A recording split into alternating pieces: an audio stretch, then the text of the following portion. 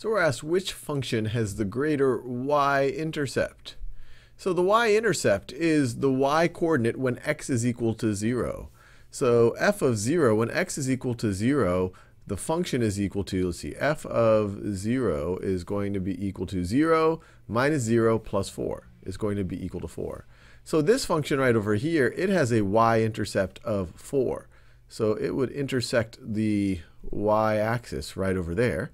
While the function that we're comparing it to, g of x, we're looking at its graph, y is equal to g of x.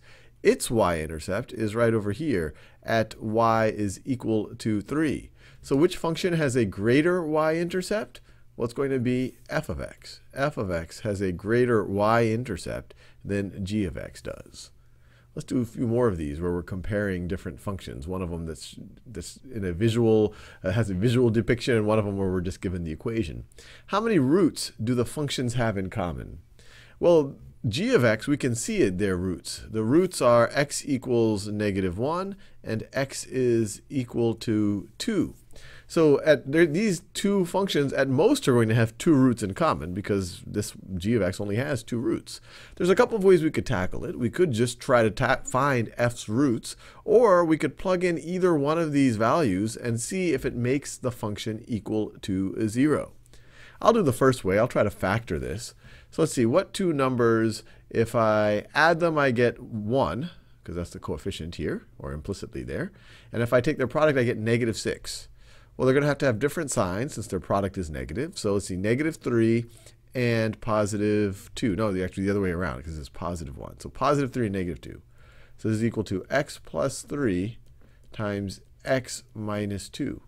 So f of x is going to have zeros when x is equal to -3, x is equal to -3, or x is equal to 2. These are the two zeros. If x is equal to -3, this expression becomes 0. 0 times anything is 0.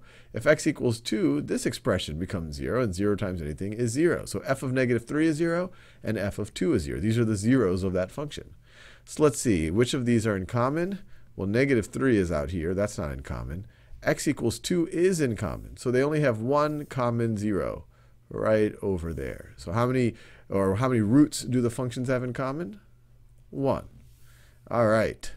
Let's do one more of these. And they ask us, do the functions have the same concavity? And the way I think, or one way to think about concavity, is whether it's opening upwards or opening downwards. So this is often viewed as concave upwards, and this is viewed as concave downwards. Concave downwards. And the key realization is, well, if you just look at this blue, if you look at g of x right over here, it is concave downwards.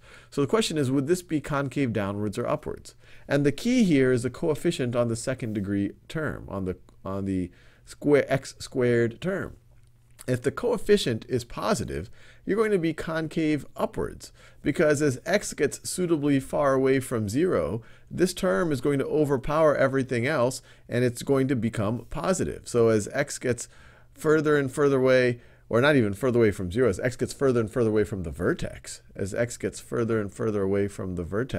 this term dominates everything else, and we get more and more positive values. And so that's why if your coefficient is positive, you're going to have concave upwards, a concave upwards graph. And so if this is concave upwards, this one is clearly concave downwards. They do not have the same concavity. So no. If this was -4x squared minus 108, then it would be concave downwards, and we would say yes. Anyway, hopefully you found that interesting.